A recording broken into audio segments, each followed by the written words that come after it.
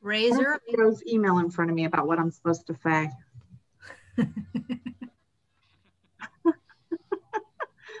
Oh, nothing like waiting until the last minute.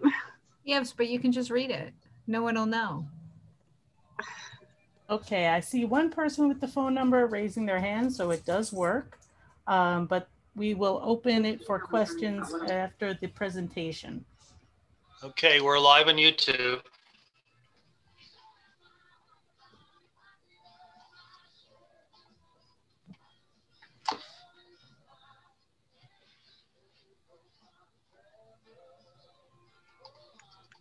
Carrie, remind me again, if somebody's on the phone, they can dial *9. Yes. To raise their hand? Yes, and then we will open their line so they can ask their question.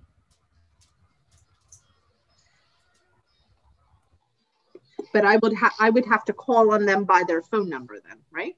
Yes, but as people raise their hand, it comes in order. So we should be able to see who's at the top, and I'll just take it from there.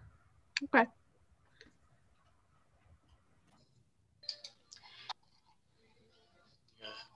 Picky panelist over here.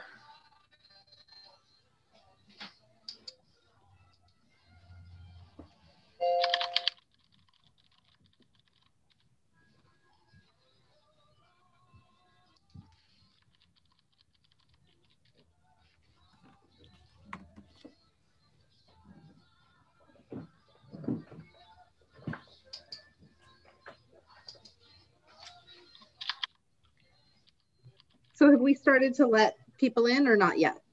Yeah, well, yeah, people, we have 40 people in, 41. Hi, everyone. Okay, so should we go ahead and get started? Sabrina, want to give everybody another minute? I think we should give everyone another minute. You know, it's just 4:01 right now. Okay.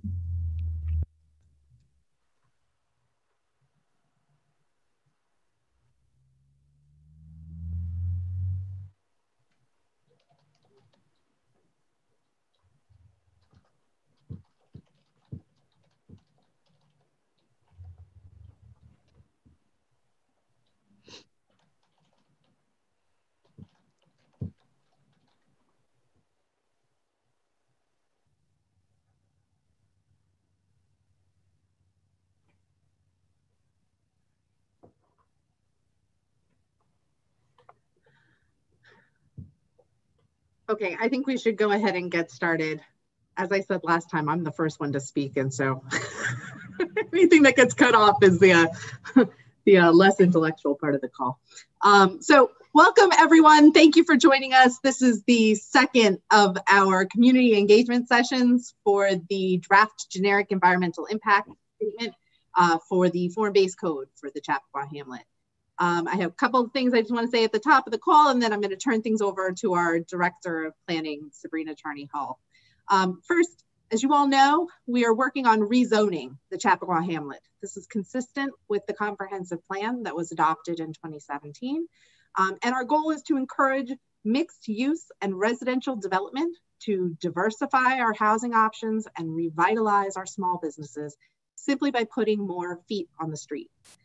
We are mindful of the need to preserve our quaint small town, and our form-based code will include design guidelines that will not only do that, but will also improve the aesthetics of the hamlet to ensure that we have a beautiful, cohesive, consistent look and feel to our hamlet. I'm really thrilled that so many residents are engaged in the planning for the future of our hamlet. And it's great. It's really, truly wonderful that we have so many people with us for this engagement session today. As I said before, this is the second of 3 sessions that the town board is hosting, actually prior to our public hearing on the DGEIS and the form-based code. And the purpose of these community engagement sessions is to be able to educate residents on the proposed zoning changes, to engage with you, to hear your comments and your feedback. And we're doing so, the town board, with open hearts and an open mind, and we're asking you to give us the same. I remain confident and optimistic that if we approach this with a curiosity about what's possible for our hamlet, that we will ultimately create zoning legislation and a form-based code that will result in a better and more vibrant future for our community.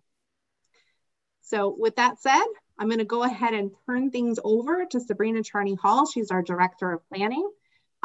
She is going to give a brief presentation on the subject matter for today's community engagement session, after which we will have, again, a public comment and question session. We have been taking attendees in terms of the order of people raising their hand. You can raise your digital hand on Zoom. And that will then bring you in as a panelist so that you can ask your question to Sabrina and to the town board, which is, we're all on the call today. Everyone's joining us here. For those of you who are on the phone, I was just asked to give the instruction that if you want to ask a question at any time, to dial *9, which is the way that when you're on your phone as opposed to on the Zoom platform, that you're able to raise that digital hand, and we will announce your phone number when we are bringing you in so that you can then ask your question.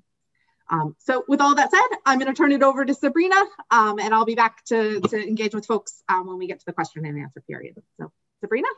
Okay, well, thank you, Ivy, and thank you to signed in today to learn about the Chappaqua Hamlet form-based code and the draft generic environmental impact statement. As the town supervisor had indicated, this is the second public engagement session. This public engagement session will focus on visual and transportation impacts as discussed in the draft generic environmental impact statement. And we have a third upcoming public engagement session on October 15th from 10 to 11:30 a.m. in the morning to focus on alternatives to the form-based code. And what that means is alternatives in different options underneath the form-based code. So just putting a shout out for that next event. All of these public engagement sessions are being recorded and are available for replay at your leisure at chappaqua.org. So with that, I'm going to start a slide presentation. I will try and kind of keep this lively and brief to keep your attention. So as I said before, the DGEIS is housed at chappaqua.org. Onto the sidebar on that website, there are different tabs. One of them is for the draft generic environmental impact statement. If you click on that, you will see all 11 documents, which include the actual DGEIS as well as the appendices that contain background analyses that are very important to the actual document. So all of that is found on that website. How did we get here? So, this is a big question. There's a lot of chatter out there. Why are we doing this now during the pandemic? Well, go back to the early, 2012, 2013, 2014. That's when the town first started looking at gathering together a steering committee to help update the town's comprehensive plan. We did a tremendous amount of outreach between 2012, 2013, 2014 in meeting with the community, having the community help us with our background analysis of the existing comprehensive plan, and having them tell us what you like about your community, what you didn't like about your community, and for those things that you didn't like about the community, how would you make it better? All of these conversations are cataloged in the 2014 Public Engagement Report. In 2017, we came out with our actual document, or in our case, a website that housed the comprehensive plan update, a framework for the community. In 2018, the town board issued a moratorium. There was a lot going on. There was a lot of pressure for property owners to obtain variances, to put in uses that may or may not be consistent with the code. So the town board issued the moratorium to help us get a handle on how we need to amend our zoning to meet the needs of today and to implement the comprehensive plan. In 2019, the town hired a consultant team to help us look at our code, create a draft a new code, and to work with the town and an appointed work group to create what we're looking at today. The consultant team consists of Kimley Horn, Tortogalis and Partners, the Real Estate Solutions Group, or REST Group, and Joel Russell Esquire. So these are the folks who have been working with us on preparation of the proposed legislation. In 2019, we also held outreach meetings based on documents that the consultant team was preparing and working with the downtown working group. So we held those meetings with emergency services, with the business community, with the historical society, the Chamber of Commerce, you name it. We met with them to get some feedback on what was going on today in their worlds. In 2019, also, as I had mentioned, was the Downtown Working Group. This was a specific group of people consisting of the town board, 3 members of the planning board, a resident architect, as well as a couple of members of the development community, to all work together to try and create a code that will best fit for us. We then continued doing community outreach and meetings between 2019 and 2020. And then at the end of 2019, we had a draft code that became the subject of this DGEIS. So that is what I'm going to present to you today. So that's where we came from. This is where we are today. So this is more immediate. These are the kind of the benchmark of points in time be aware of. I don't want you to think that the town board is ready to make a decision tomorrow on this. There's a process that we are following. So on September 25th, the town board accepted the draft generic environmental impact statement as complete for public review. It doesn't mean it was complete as far as content or substance, but it was accepted as being complete enough for the public to begin their review of the document. On September 29th, we held our first public engagement session. We're here today on October 8th for our second engagement session. We'll be with you next week on October 15th for our third and final public engagement session. On October 20th, that is the date where the town board will open the public hearing on the draft generic environmental impact statement and the proposed legislation, the form-based code. The opening of the public hearing signifies a comment period that begins where you, as a community member, can submit written comments and questions on the DGEIS. Now, some of you have been asking me for information up until this point, and I've been pointing you to different locations in the DGEIS to help you in your quest for information. If you still cannot find what you are looking for, or you think something is missing from this DGEIS, the opening of the public comment period is that point in time where if you submit a comment, whether it be through a session like this, through an email, or through written correspondence, your comments will be recorded into the public record, and anything substantive is required by New York State law to be addressed through what's called a final environmental impact statement. Okay, so I know some of you have been extremely communicative in where you would like to find information in the DGEIS. I can only lead you so far. Please do not give up. We need to hear your comments and what you feel so that we can create a final environmental impact statement that really addresses all of the impacts that we may see happen under this form-based code. So October 20th, if you're going to do nothing else except go to that public hearing, submit something on October 20th, please. So after the public hearing is open, there's still several steps that the town board needs to take in order to consider adoption of legislation. There has to be submission of the actual final environmental impact statement, and that needs to go through a process to make sure it has addressed all of the substantive comments that were received through the public hearing process. The town board will also need to make an environmental determination. Are there significant impacts due to adoption of the proposed form-based code? And that will result in environmental findings. When all of that is done, then they will have the opportunity to consider whether or not to adopt the proposed legislation in its current form or as an amended form, which we don't know what that looks like right now. So that kind of outlines in a real general way of all of the steps that still need to occur for the town board to consider this legislation. So for those of you who didn't attend the last session, I want to identify for you, and I apologize, some of these are repeat slides for new members in our audience. Here's the study area. The study area runs from Washington Avenue in front of Town Hall all the way up to Bischoff Avenue. It goes up King Street, partway up the hill, and it also includes the area by Walgreens and Talbot buildings, that kind of commercial clutch right at the top of King Street. So this is the study area. In 2017, when the town adopted the framework for the future of Newcastle, it included 48 goals. Those goals ran the gamut of be a cleaner, greener community, incorporate increased green building standards, protect our streams and rivers, our streams and our water bodies, our wetlands. It also talked about our residential neighborhoods, and it talked about our commercial areas.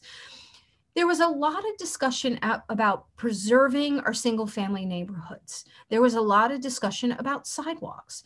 There was also a lot of discussion of how we should develop in the future. It was very important, and one of the strongest set of policies in that comprehensive plan resolve around this bottom bullet: locate higher density residential development in the hamlets, with density of development decreasing as distance from the hamlet centers increases. This is a general statement. The comprehensive plan breaks it down further to talk about any new density in town should occur where the town has the infrastructure to support density, should occur where we can protect our trees, where we can protect our steep slopes, where we can protect our wetlands and our water bodies. So that is kind of the foundation where this zoning came from. Let's talk about zoning. This is the existing zoning in the Chappaqua Hamlet. It consists of the planned industrial area, which is the back parking lot to the train station and the town hall property. There's the business retail area, which is a little bit on South Greeley, but mainly consists of rec field and around the train station. There's a business retail parking, which is behind the existing businesses today. And then we also have another business retail area that goes up King Street and up a little bit on North Greeley. If you look at Upper King Street, you have a planned business area, the BD, and then again, you have another general business retail area, the business retail surrounding that BD property. This is the existing zoning. The existing zoning is what's called Euclidean zoning or use-based zoning. If you wanted to put a nail salon into our existing commercial area, that is a use in our zoning code that says you can. If today you wanted to put a video store in the hamlet, you couldn't. It's not a use that is outlined in the zoning code. Today, our zoning code requires in these commercial areas that the first floor of every building is a commercial use. You'd say to me, but Sabrina, there are houses going up King Street. Sabrina, there's residential on North Greeley. Yes, those properties exist as residential for two reasons. They are either grandfathered into our existing code, meaning they existed before the town adopted its existing zoning, or they received a variance or a special permit approval from the town boards. Not the town board, but the planning and the zoning board. So I think that's a very important distinction, because right now you must have a commercial use on the first floor of your building in our hamlet. So why doesn't the existing zoning work? And so when we started looking at zoning and looking at our comprehensive plan policies that are directing us to kind of meet the needs of the community where we have infrastructure. And in the Chappaqua Hamlet, we have public water, public sewer, we have a train station, we have roads, we have lots of infrastructure. So what's wrong with the existing zoning? Even prior to the pandemic, we had vacancies in our commercial spaces. The hit on our commercial uses really took hold when online shopping came into play. You know, when Amazon, when you could sit in, you know, as we have seen under the pandemic, everybody is shopping from their computers. Well, that had impacted our brick and mortar establishments long before the pandemic. We also have difficulty under our existing zoning of fitting new commercial uses into our existing zoning. They don't fit within the use categories. Our use categories are not up to date. You know, we still have a use called a silversmith, you know, and we have to go through a lot of review to associate that with a jewelry store. So the uses are a little bit outdated. We also know, and we have learned through this process, that it's hard to reinvest in our existing building stock for today's uses. The service uses, the restaurants, the coffee shops, and the retail uses that people are actually shopping in today. Our building stock is just not adequate to accommodate those uses. We have building height limitations, our stories. Our 2 to 3 stories or 35 feet limitations do not accommodate many of today's commercial retailers. They like taller first floors. And if you wanted to do something that was contrary to the existing zoning, you'd have to go through a process with the town's boards to get approval. And that could be a very long and expensive process for somebody, which further takes them away from their end game of making a profit or breaking even on redevelopment of their buildings downtown. Architecture is also an issue in our hamlet.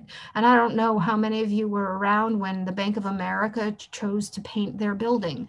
We don't have any controls under our existing zoning code to control the color that people paint their buildings. And I'm not saying that we should or should not, but that was something that brought a lot of discussion in town over want our town to look. So with these aspects of the code kind of under fire, we know it's not working, it's broken, we need to make amendments. We thought about how to change the code.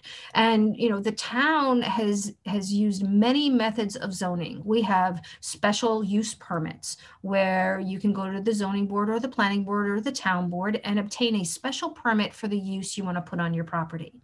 We have something called overlay districts. The Conifer building downtown is in a workforce housing overlay. That's how they can locate that building on that property. Chappaqua Crossings commercial area is under an overlay called the Office Park Retail Overlay District.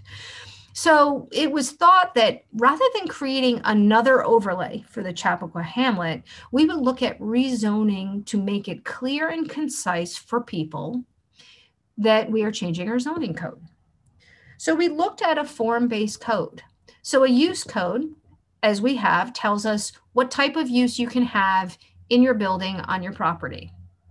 It exists as a rule and regulation. The picture to the left shows a bunch of books. That's what our code is today. It's a book. A form-based code focuses on what the building should look like, and it identifies use as a secondary element to its form. It also focuses on how that building relates to the street in front of it and the buildings next door to it. So it's a really holistic approach. It not only includes the regulation, as those of you who have looked at the code that's located in Appendix A of the DGEIS, it does contain regulations that you have to read. It also contains a map, what we call a regulating plan. There are details, and I'll show you an example of the regulating plan later in this presentation, that really give you more specificity regarding the block or the street that your property is located in. It also includes architectural details. Okay, I think there's over 6 architectural genres that are referenced in our proposed code that relate to all of the buildings that currently exist in the hamlet and really are mastered off of the Horace Greeley House. because during the comprehensive planning process, we heard from the community how important the community's history was to them. When I showed you the map of the zoning districts, this is a map of what's called transects under the form-based code. And many of you have seen these transects. They begin with the F5, the F4. The F5 and F4 are not a height reference. Ultimately, it does relate to 5 stories, but it's really an F5 zone, which is considered an Hamlet urban center. If you recall, during the comprehensive planning process, the earlier slides, we talked about creating density and then pulling back on that density as you move away from the center. This transect idea on this plan reflects that.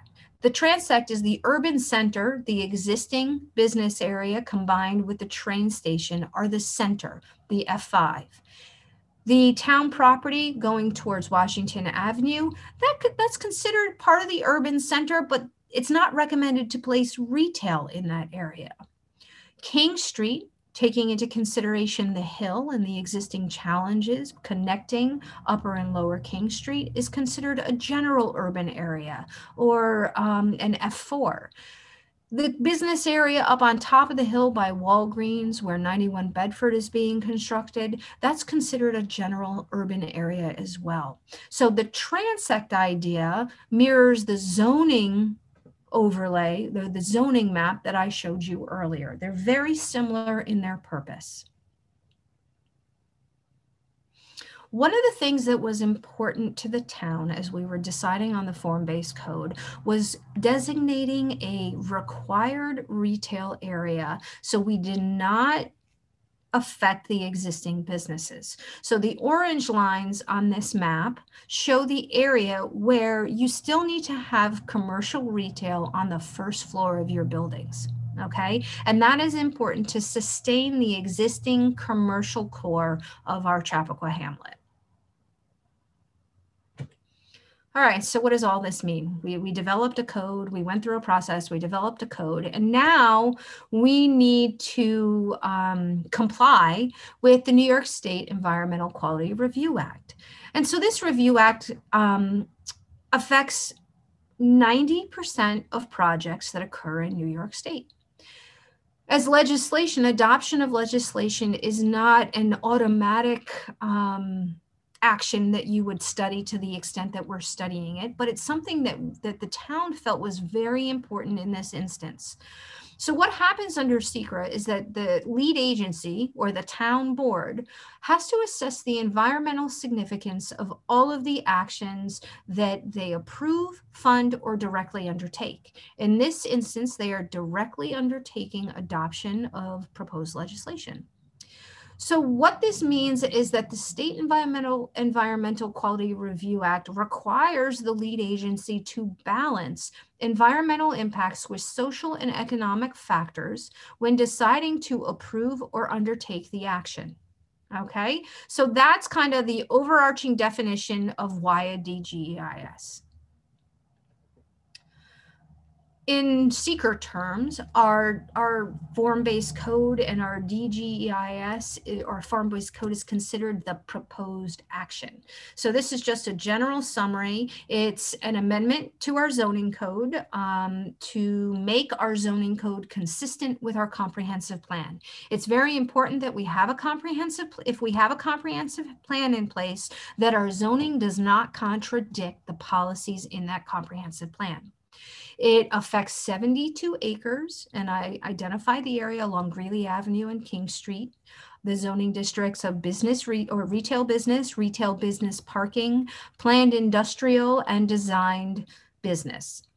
Why? Again, consistency with our comprehensive plan and to create flexibility for development with the intent to revitalize and create a sustainable and successful mix of commercial and residential uses that also looks to current and future trends and markets. Okay, so again, we don't want to be stuck in a situation where www. is affecting our commercial businesses. How do you study legislation? Now, this is kind of, how do you take a book and run it against environmental impacts. So in the world of legislation and DGEISs, one of the tools you use, and I don't know if there's any other tool, but we had to do what's called a build-out analysis. We had to understand the maximum amount of development that could ever occur under our proposed code and how that development affects the physical and social infrastructure and environments within our community. Okay, so that's the subject of this analysis. In order to really understand, and we couldn't just do a build out on what we were proposing, we had to look at our existing zoning and do a build out on our existing zoning. So we could compare, this is what's happening today under our existing zoning if we were to keep it in place and, you know, we changed a couple of things. We then look at our form-based code to say, this is our form-based code. How does this look in the future? And what do we need to do to determine how impactful it could be? We had to come up with some assumptions. Okay, you couldn't just go with what's there today, because we know today we're not seeing any activity in our commercial hamlet. We know that we don't have any not a lot of housing in our hamlet to help meet the goals of the comprehensive plan. But we created some assumptions, and we applied those assumptions to both the existing code and the proposed code. We had to stay within the realm of what our existing code says with our existing build out. The height of 2 to 3 stories. We had to use our existing parking requirements. We preserved in both instances the Horace Greeley House, the Verizon utility building, and the post office. We actually kept the park in front of the train station, the AH Memorial Park, as it is today under the existing code. And we changed it under the form-based code because that plan calls for enlarging that public space. We also, and probably one of the most important assumptions made in this build out, was a parcel consolidation. And I'm going to speak to this a little bit because this is a theoretical map that we used in both build outs to join land so that we could apply the codes. Right now in the existing hamlet, the parcels are small. They're not small enough to take advantage of either today's code or the proposed code. And this is really what's keeping, you know, our hamlet the way it is. And so we assumed under a maximum build out process that parcels would have to be joined to really try and assess the impact. Will this ever happen the way this map shows? Most likely not. It's for theoretical analysis purposes only. When we talk about the draft environmental impact statement, we're looking at 15 areas of study. Okay, they run from land use to infrastructure and utilities, socioeconomics, growth inducement, and it requires you, number 15, to look at alternatives. And those alternatives were selected through what we called our scoping process, where we created the table of contents for the DGEIS. And as you can see, there's a no-build alternative. There's current zoning build-out. There's the proposed zoning build out without town property, and there's a build out with reduced maximum building height. That discussion of alternatives will occur on October 15th, okay? And we're going to drill down on each of those alternatives and prepare that and compare them to the proposed action. When we talk about a DGEIS, each section discusses the existing condition today of that topic, its anticipated impact under the maximum build-out conditions. So you have a comparison of existing and proposed, and there's a discussion of mitigations for any identified impact under the proposed maximum. I'm going to switch tacks a little bit because we're going to dig in a little bit deeper on visual resources. This is section 3C of the DGEIS. And tonight I'm not going to go through every detail of what that DGEIS says, but kind of just give you an overarching presentation of what it says. So let's talk about building height. I also want to use this slide to talk about the regulating plan.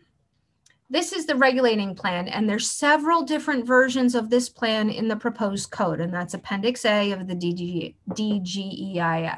You see the F5?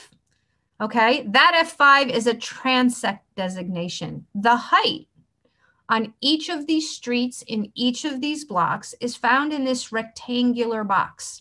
So on Lower King Street, on the side where you have the bookstore and you have the card store, you have 2 to 4.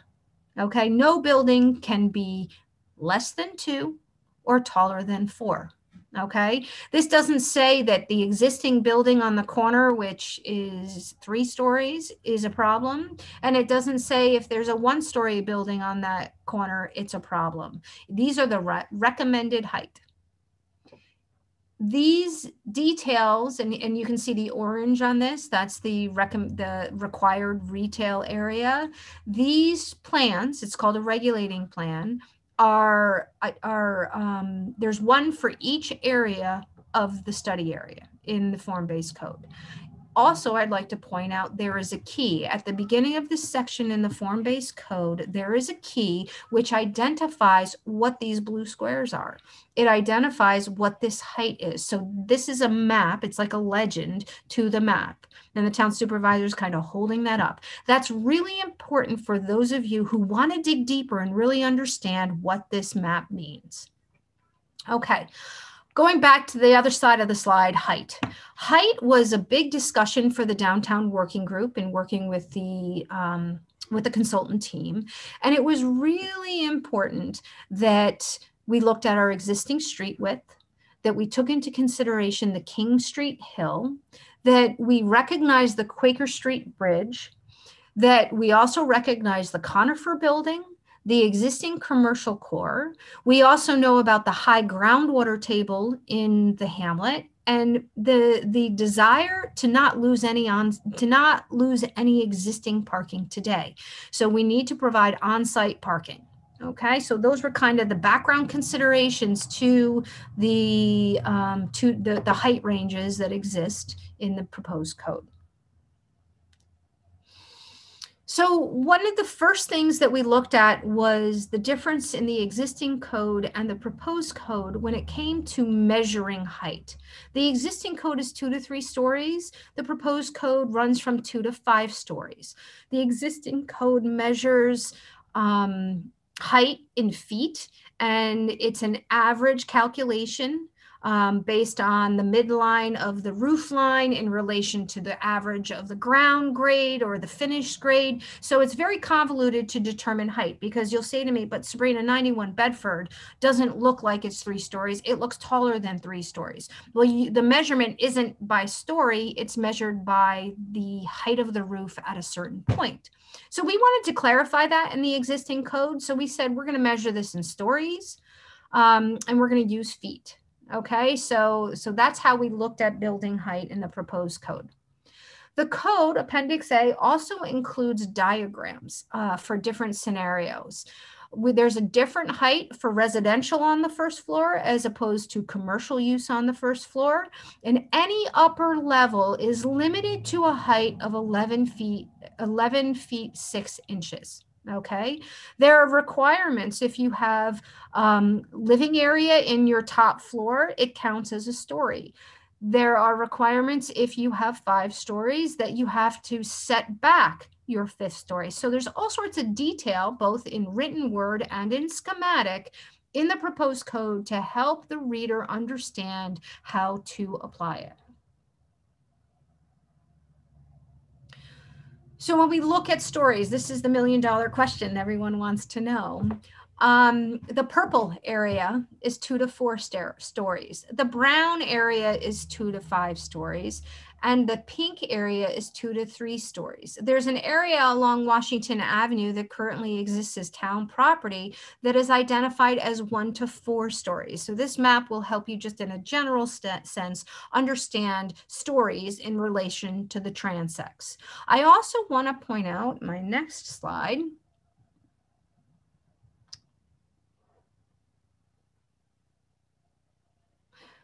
Five-story property ownership. Okay, the purple is public lands. Most of the 5-story, most of the 5-story is on town-owned lands. The yellow shows the private property ownership, where 5 stories is allowed. And I want to point out there's about 5 properties just off the bridge on either side that are allowed, according to the regulating plan, to go to 5 stories. The remaining is all on town property. I think that's important for you to keep in the back of your mind. When we talk about visual resources under the proposed code, we're looking at proposed architectural design and styling for new structures and spatial, open space, and landscape requirements to enhance the aesthetic quality of the study area, creating an attractive, cohesive, walkable, commercial mixed-use hamlet. The DGEIS examined 11 different locations in relation to the maximum build out. The primary visual impact is the increase in building height, 2 to 3 stories to 4 to 5 stories in certain locations.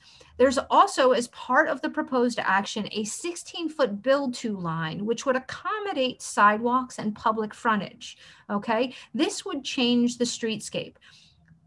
In many instances, we will not see this 16-foot build-to line come to fruition. If we were to develop in areas and completely redo buildings, those buildings would need to be set back 16 feet from the property line to accommodate that public space. Here is a map, a photo key of all of the visual locations, the 11 areas that were analyzed in the DGEIS. I'm not going to present each one today. There is information in the DGEIS. I'm just going to talk about a couple of them.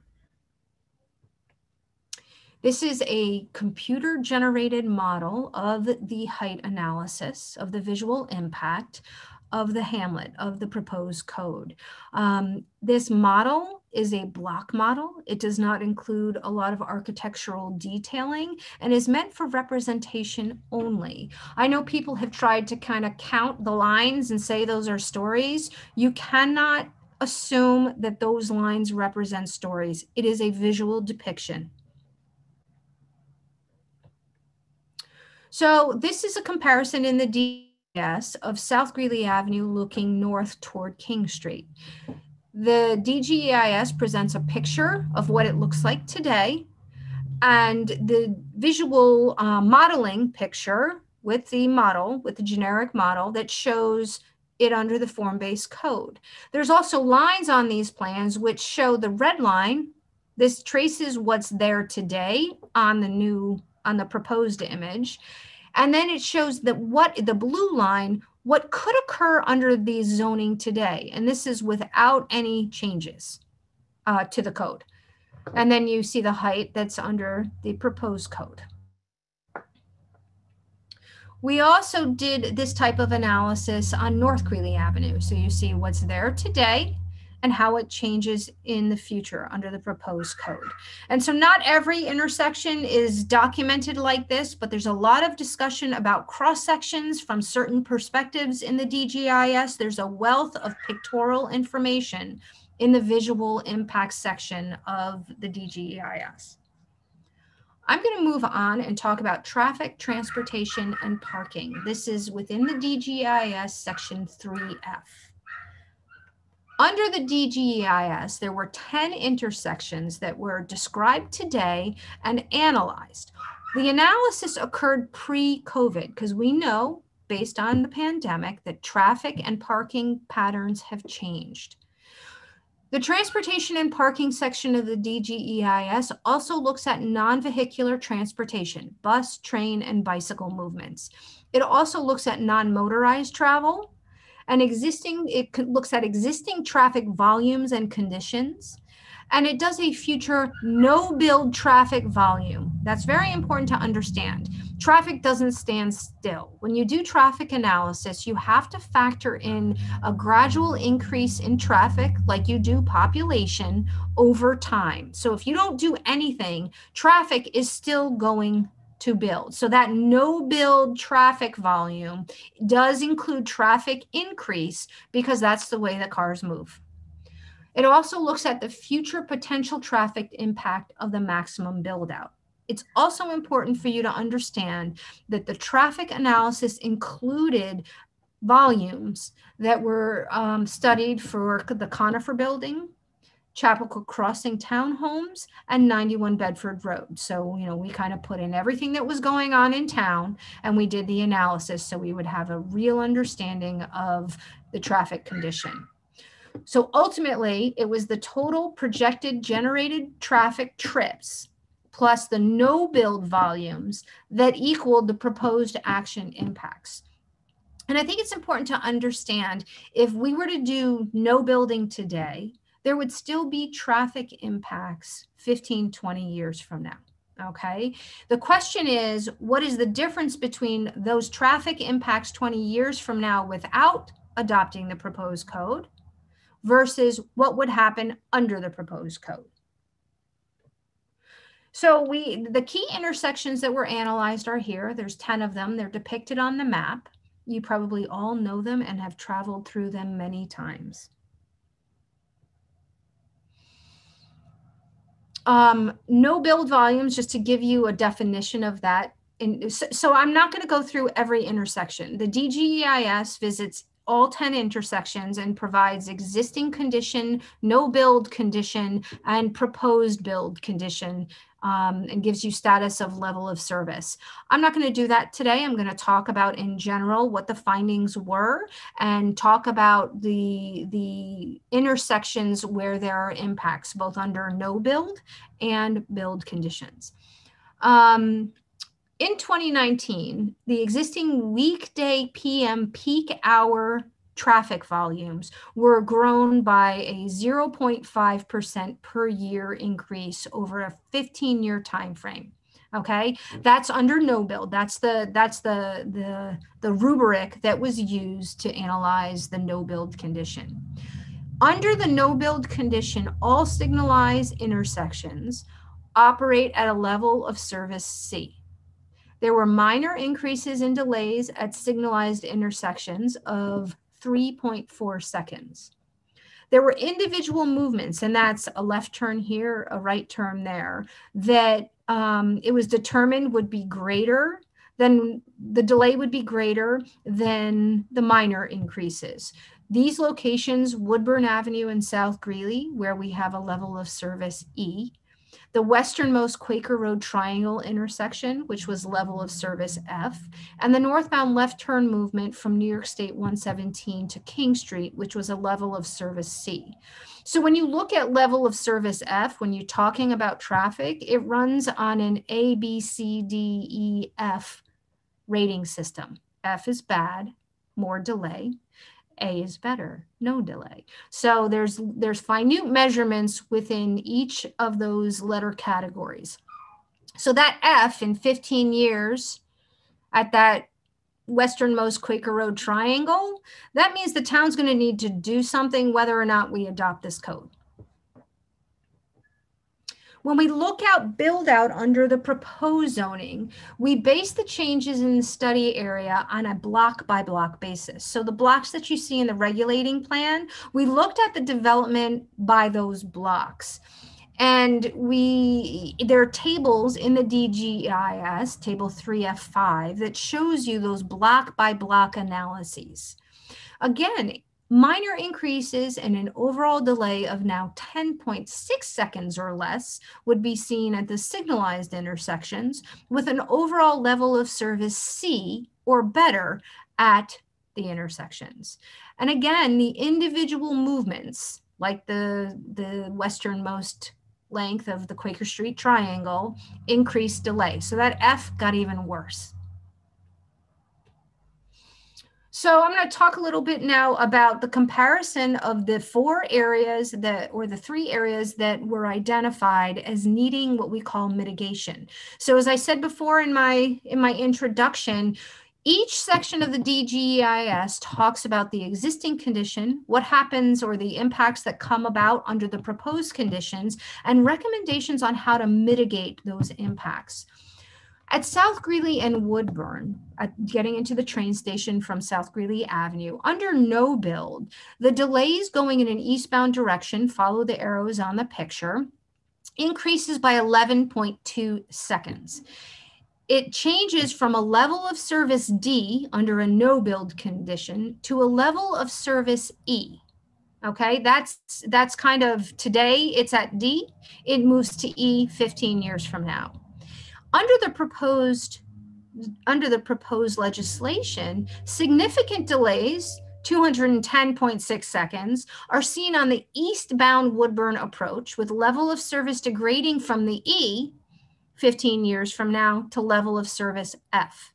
Okay, so that kind of encapsulates the before and after condition of that intersection. We look at one of the other areas is the Quaker Road and South Greeley intersection, and you can see the arrows on the map. Under the no build condition, the westernmost triangle intersection sees delays, that's the red arrow in the picture, increasing by 31.2 seconds, changing it from an E to an F under no build conditions. So that's the way it is today. If we do nothing, it will be an F in 15 years. And depending on traffic patterns, it could be sooner than 15 years. Under the proposed zoning code, the delays increase by 72.2 seconds. Okay, it worsens the no build condition of E. Okay, that leg where the red arrow is doesn't go outside of the E category. Instead, the northern triangle intersection, where you see the gold arrow, that sees delays of 60.9 seconds. It goes from a level of service C under the no build condition to a level of service F under the build condition.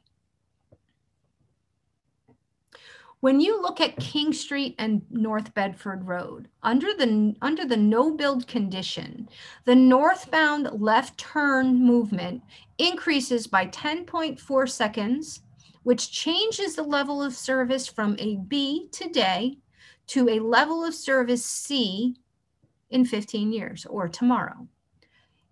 If the code was to be implemented, the northbound left turn movement going past the proposed new firehouse towards Lang's Deli will increase by 39.8 seconds, changing it from a level of service C today to a level of service E under the proposed build condition. Okay, so we have some traffic impacts. It's clear, and everybody understands traffic impacts because we all drive our cars. What are you going to do about it? So the DGEIS talks about mitigations that are typically used in situations like we are facing. And you're all very familiar with the new lights that have been implemented in town. We have one at King Street and the Avenue, that traffic light that went in. And there's a traffic light up across from the high school in relation to Chappaqua Crossing. Well, in 15 years, whether we build or not, we're looking at a traffic signal at the South Greeley intersection with Woodburn Avenue.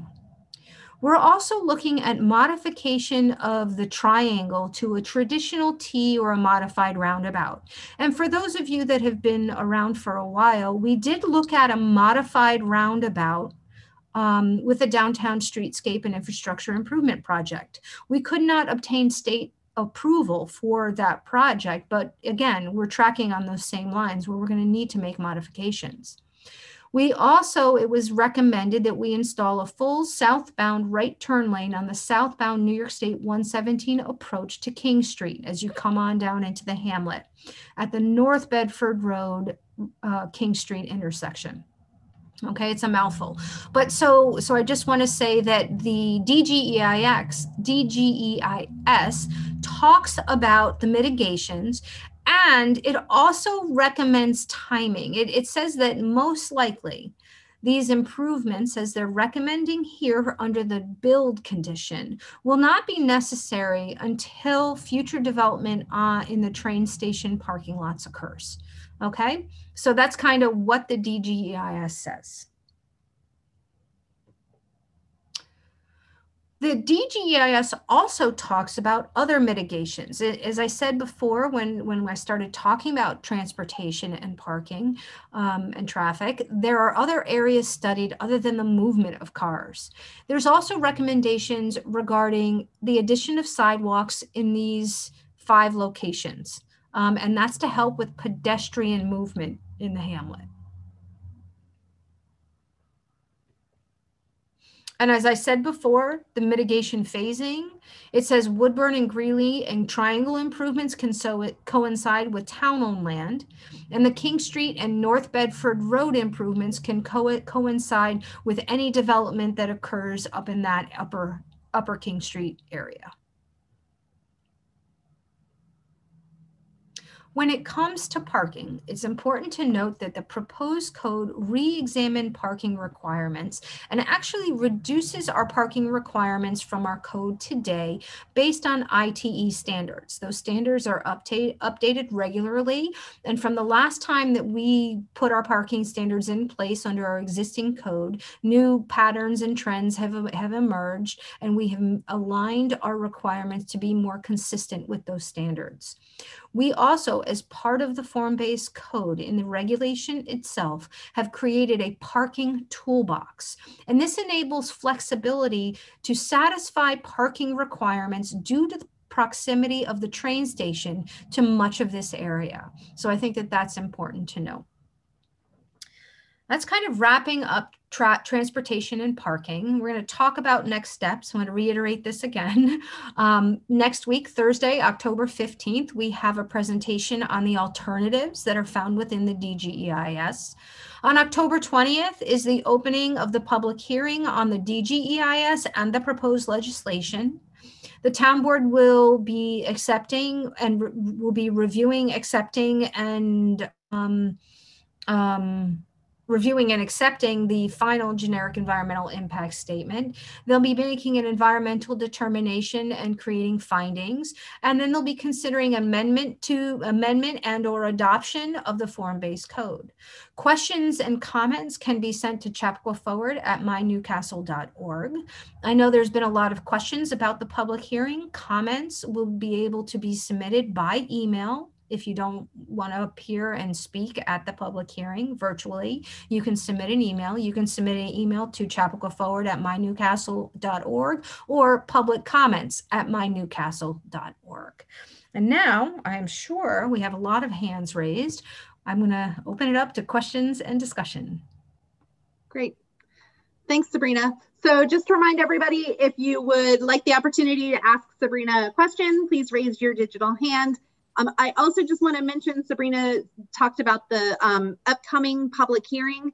Please remember that this call today is really hopefully to give you the information that you need in order to prepare your comments and submissions for the public hearing. So when you submit comments at the public hearing, our consultants are required to provide a written response to those comments and questions. Today is really about sort of fact finding and making sure you have all the information that you need in order to be able to do that. So I just want to make that distinction that these comments and questions don't become a part of the public record in the same way that the comments and questions that you're going to ask during the public hearing do. So with that in mind, I'm going to go ahead and start to invite people into the call.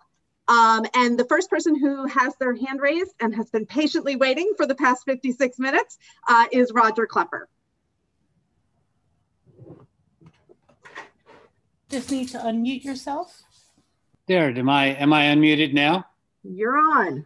All right, Roger. Fantastic. Thank you, everybody. Appreciate all the work here. Hopefully this meets the confines of what we're supposed to be doing at this stage of the process. But just a comment on the project in general. I was, back, I guess you had mentioned 2012, 2013. I participated in those focus groups and those sessions, and and I think a lot of the comments about this project, people have said, wait, we didn't say back then that we wanted all these buildings downtown. Yeah, I mean, that may have been the case, but the format of that, as I think we all know, those were focus groups, and in those focus groups, what we were asked is, what do you want? How do you want to live? And what do you want in your town? And I think a big thing was housing diversity. And so I think, when people see these buildings downtown, if we start from the premise of, we want housing diversity in our community, it's kind of a different question, where does it make best sense for that housing to be located? And, I think if you look at it in those terms, I think the Hamlet is ultimately the right answer. So I think, I think I think there's a lot of good in this. With that being said, I think there's a lot here, but, and I think there's been somewhat of a myopic focus on the maximum build out, which, I think, and also now the traffic that was, a lot of very good information there. Now, I mean, I think some of the things that have been said is, that's the maximum build out. We have to show it, that may not be all that likely. And that's, those things are going to take some time. I'll make a couple of comments there to that. And one, even if it takes 15 years, 20 years to get to that maximum build out, if we think that that's possible, I don't think it really matters. I think that's what we have to look at, whether it's a year from now, which it certainly won't be a year from now, or whatever the time horizon is. And I think the other thing that gets mentioned is the land and the fact that the town owns the land, and we don't have to sell the land if we don't want to. I mean, I think we already know that that's something the town wants to consider, is selling the land, particularly the train station parking lot. So I think, if we're developing a code, we have to develop a code with our eyes wide open, that contemplates and that can handle all of the things that we're actually currently considering, which is selling the land. I mean, wouldn't it be terrible if all of a sudden we wrote the code and we thought it was a great idea to sell the land in the train station parking lot? We look at it and say, gee, too bad the code really, isn't consistent with this. So, I think, in the absence of anything else to look at, which I don't really see anything compelling to look at, I think we have to look at the maximum build out and get everyone on the same page and say, okay, let's assume this is what it's going to look like from traffic to everything. And then we can decide based on that. And then we've got something that we can move forward with and be prepared to allow, once the ink is dried on the form-based code, developers are going to do what developers do. And we have to be prepared for what our town is going to look like, when that all transpires.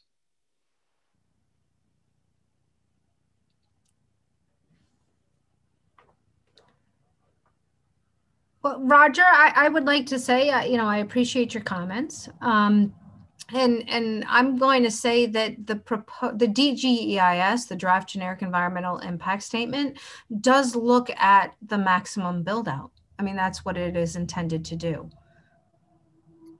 Right. I mean, but I think, and I hear that, but I think at times I've heard people say, well, we don't have to sell them.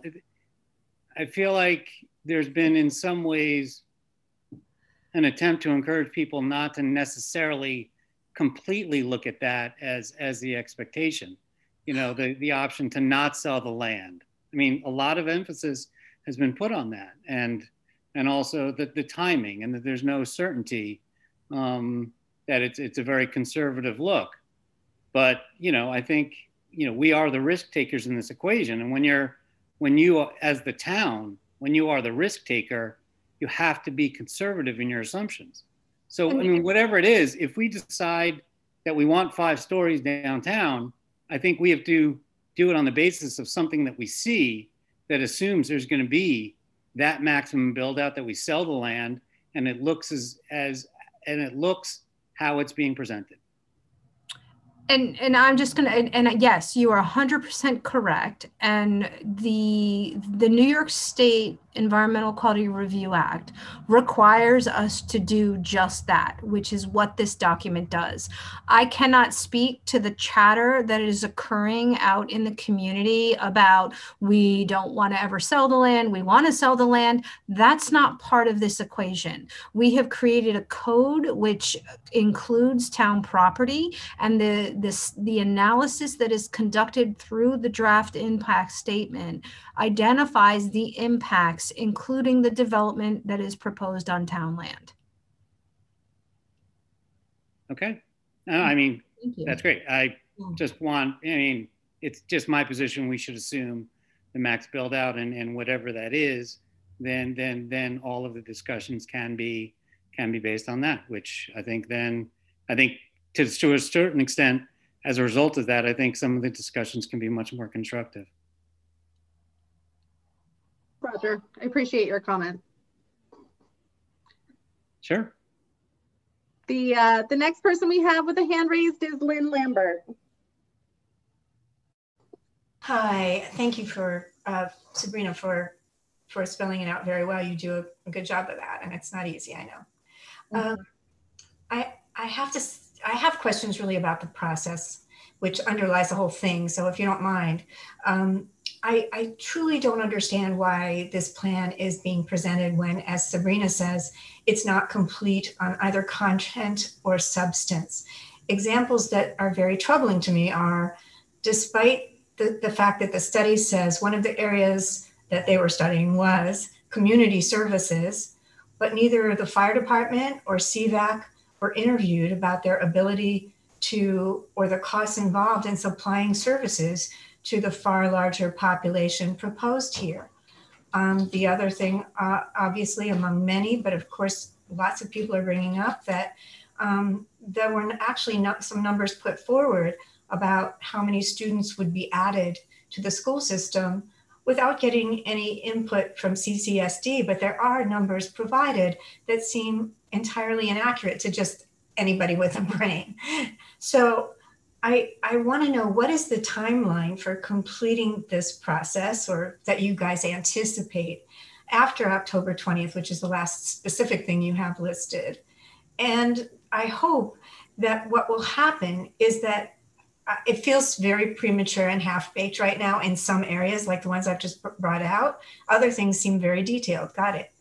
But my concern is, it feels like it's being pushed forward in a very rapid way. And I'm hoping that we'll have a chance to get all this other information that is lacking and to correct some errors, and definitely the omissions I mentioned and others, before, and it be brought back to the community for us to fully wrap our arms around this without those incomplete parts, and then get our comments. So like what I'm feeling is that the process is a little odd. You know, how can you look at Chappaqua and adding so many new people and not look at the impact on the schools? How can you not ask the fire department what that means? And just so you know, some of us just citizens are going out to ask some questions on our own. And what we heard from Eric Nicolasian, who's the chair of the Board of Fire Commissioners for Newcastle Fire Department #1, was that it seemed likely that they would have to either go to a part paid or a fully paid firefighters. That's expensive. And then they would have to first get past the addition that they're trying to make, and then go to the added expense, which they were not planning to do, of building out the second floor of that addition, so they'd have room for these paid firefighters to bunk. All of this would add greatly to our fire taxes. And it would only be, by the way, for this side of town, where the development is happening. So there are so many open issues like this that I'm just hoping that you can give me some reassurance, and some of the rest of us, that this as it is will just kind of be paused or put on hold while much more information gets filled in, and that we can have a chance to comment on it at that time when it's much more complete. Thank you very much. Sabrina, do you want to comment on the process and where we are right now? I think it's just helpful for people to understand that we are at the point of the draft generic environmental impact statement. And so this draft, it was our preference to share this with the community and to include the community as often and as thoroughly as we can. So, and we gave this to our interested parties simultaneously. And now we will go and we will meet with those parties and we will accept their comments at the same time that we're accepting yours. So, you know, that's if we've erred in that way, just understand that we are still at the draft point in this, and we are still accepting comments and feedback. And you're exactly right that it's important information for us to be able to collect, and we look forward to the conversations with CVAC and the fire department. Sabrina, you look like you're about to jump in. Yeah, no, I agree with you 100%, Ivy, but I also think it's important for the community to understand that we did communicate with the school district. We did communicate with the emergency services in preparing the draft code. You know, we're at a different stage in the process right now.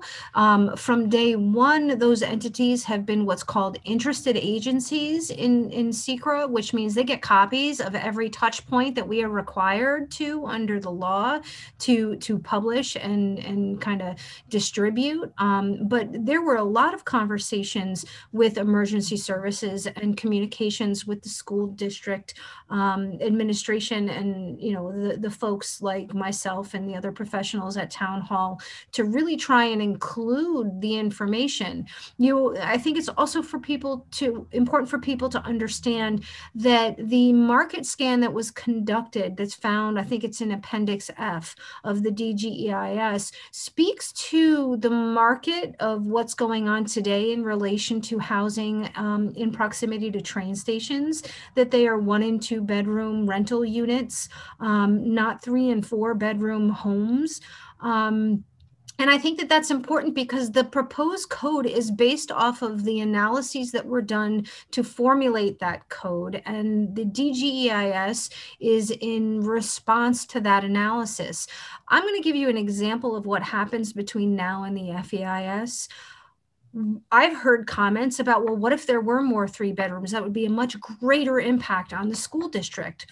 And it may be, I do not know, but that comment in and of itself is considered a substantive comment that will be required to be addressed in the FEIS. So as we go through this process, I'm hopeful that all substantive questions will be submitted to the town and we will answer them. We will get the information that's necessary to put the community, you know, at rest regarding these issues. Absolutely. I'm sorry, I have to say, I spoke to these people. I spoke to the fire commissioner. And I asked him if his fire chief had also had been asked. And I emailed with CVAC. And Warren Messner said at the last meeting, and if you listen to the school board meeting, they are all saying the same thing. They got a document. They got it. And Lynn, I'm sorry to interrupt you, but to that point, they got the document at the same time that the public got the document. And we are now holding a follow-up conversation with the school district in order to get their feedback on the analysis that was done and whether the right set of numbers were used, and to run various analyses if we need to based on the feedback that we get from them. So very much still an open and ongoing conversation at this draft phase.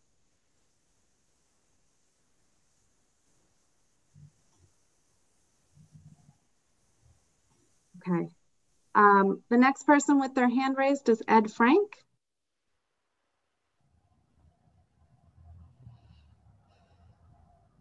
Ed, just unmute yourself.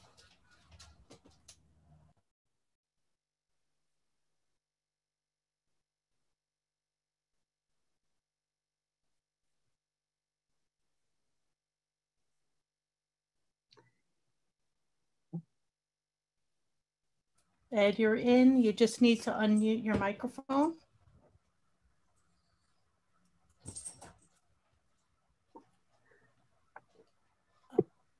I'm not sure if he's hearing us. Do you want me to go on to the next person? We can't hear you. Yeah. Oh, there you go. There we go. Okay. Okay, guys, thank you and good afternoon to all. So I have some comments which I'll break into 2 separate parts. The first one is the parking lot. As you may know, the Conifer building is constructed in a high groundwater table area. It's constructed on piles as a result. And so the parking is on grade. The parking lot is actually at a lower elevation with a high groundwater table. Any buildings constructed there would also have to be constructed on piles so that the parking will have to be at grade level.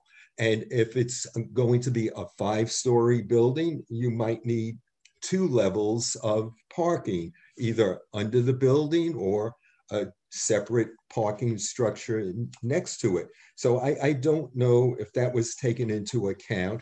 And also on, I don't know if you know this, but South Greeley Avenue, buildings constructed there, like the Bank of America, for example, or where the hardware store is, they're constructed on piles. So parking cannot be underneath, which raises the question to me, if there are 4 levels of apartments above retail, where do these people park?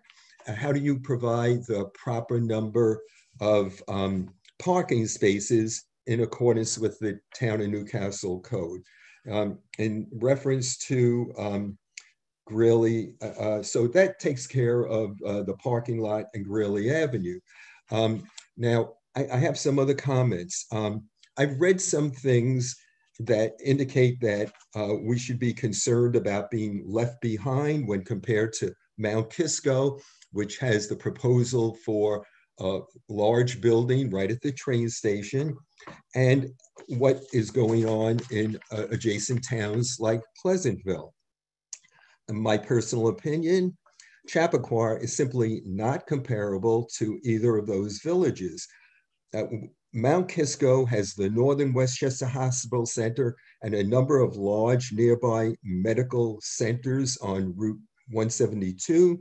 There are several auto dealerships, Target, TJ Maxx, Home Goods, Party City, a movie theater, the Grand Prix Rec Center, a diner, the Holiday Inn, and many restaurants. So there's reasons why. Ed, I've been to Mount Kisco. Are you getting close to a question on this? Yeah, I am. So what I'm saying is I don't see the comparison between the two.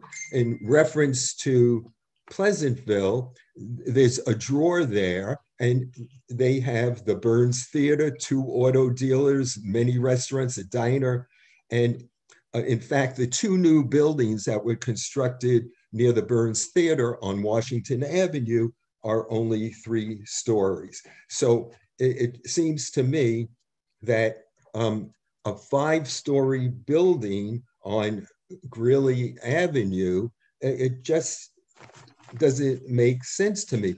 I would think that if there were 4 or 5-story tall buildings to be built in Chappaqua, they would be built at the Chappaqua crossing, keeping in mind that the Reader's Digest cupola building, when viewed from the front, is 3 stories.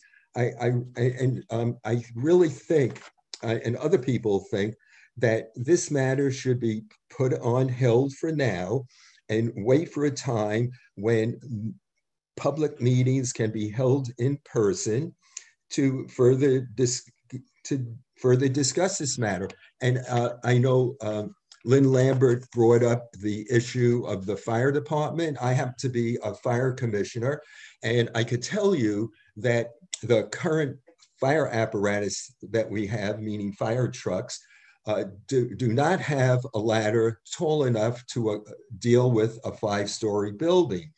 And so then there's no question that we need the 3-bay expansion of the firehouse, which, by the way, will be coming up for a vote sometime in the next. Ed, I've got only I've got 9 people with their hands raised, and I want to let you speak, but I'm going to need to ask to get to the question. Okay, so my question would be, why based upon what I've said, why are you considering buildings as tall as 5 stories, especially on South Greeley Avenue? Okay, so the first part of the question, Sabrina, can you address the issues with regard to the water table and parking? Yeah, so that was all considered as part of, so there was a policy decision that was made by the town board that there would be no net loss in parking, in existing municipal parking. So that was put out there. The other consideration, I did the slide regarding building height. The other consideration was the high groundwater and the realization that we could not go underneath buildings, underground. So those considerations were factored into the determination of height. Okay. And Ed, thank you for your other comments. We do look forward to seeing the feedback and the comments, hopefully during the public hearing that we'll receive from the fire department. Like I said before, it's really critical for us to know all of those things and to get that feedback. So I'm glad you're here, and I do look forward to receiving that. Thank you. The next person who has their hand raised is Marianne O'Connor. Hi, Marianne. Hi, can everyone hear me? We can. Okay.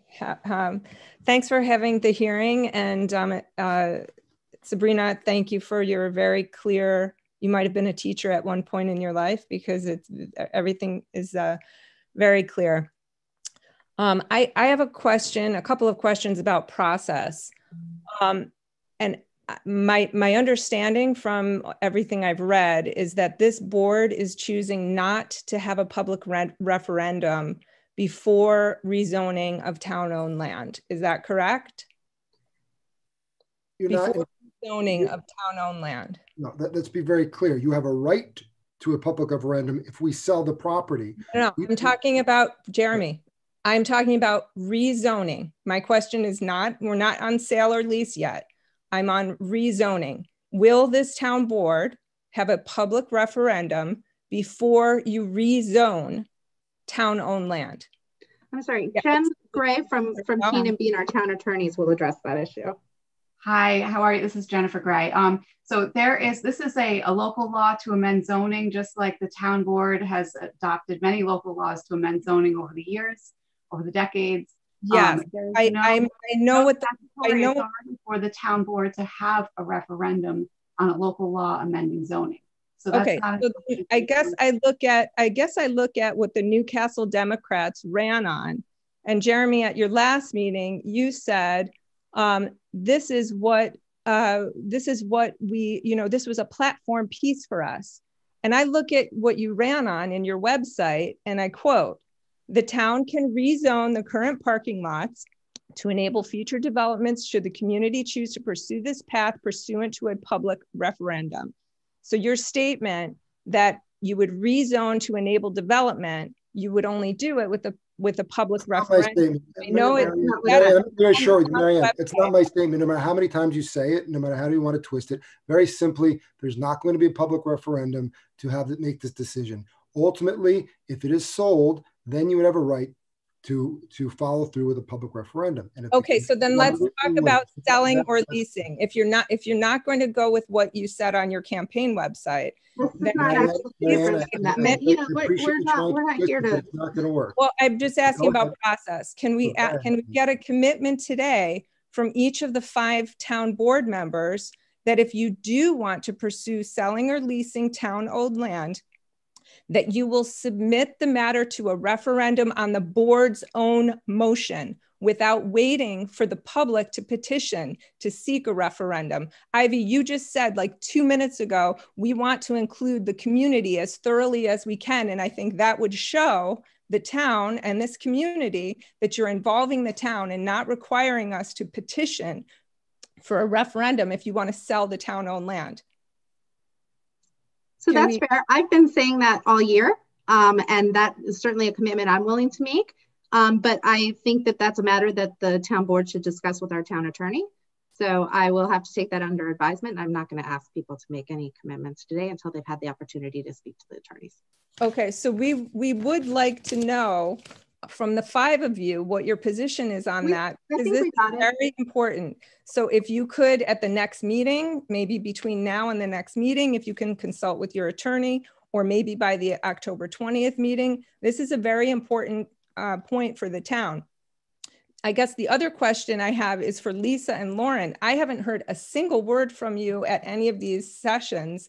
What is your position? If you had to vote on this today, as it is drafted, would you vote yes? Or do you have any reservations on any points that you would consider further I just want to, I want to stop you there because we're not at a point where the town board is ready to make commitments about how we're going to vote on something. We have a draft generic environmental impact statement. But we haven't heard anything. I'm sorry, can I finish, please?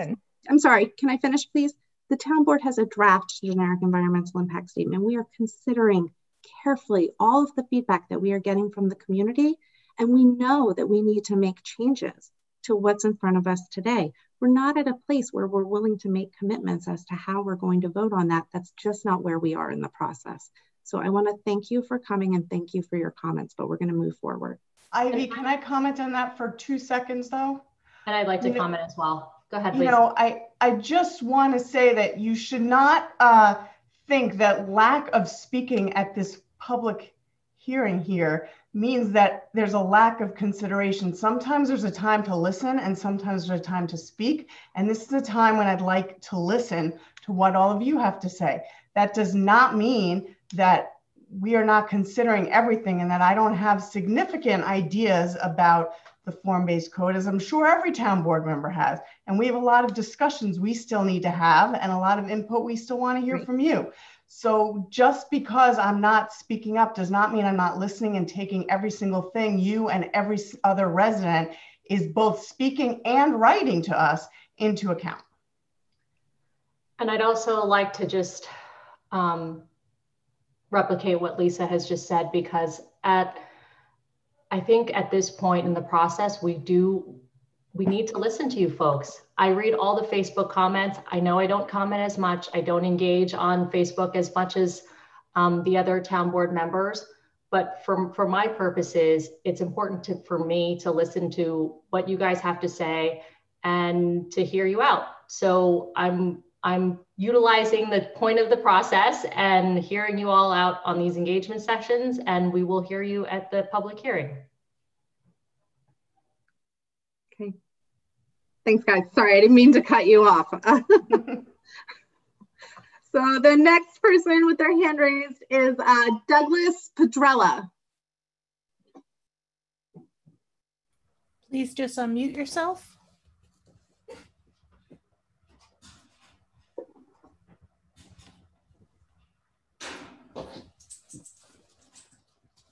You should be open. Mr. Pedrella, we're having trouble hearing you. Now? No.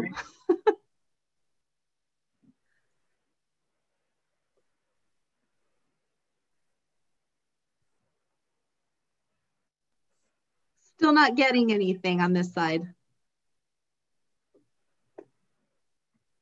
His line is open.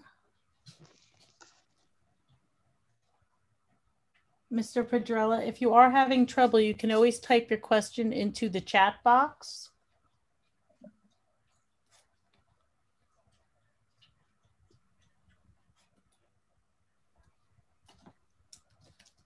Okay, I'm sorry. We're gonna move on. Can you hear me? Oh, now we can hear you. Sorry, I was confused. It's Timothy Burke. I wanted to respond to one thing before I get to my question. The increased tax base will allow fire safety in schools to better expand and at more economies of scale. So I believe this is going to be less expensive, not more expensive for residents. My question was, I think this is a good looking plan. I'm just wondering if you think this is going to include enough housing to meet the increased demand in our town.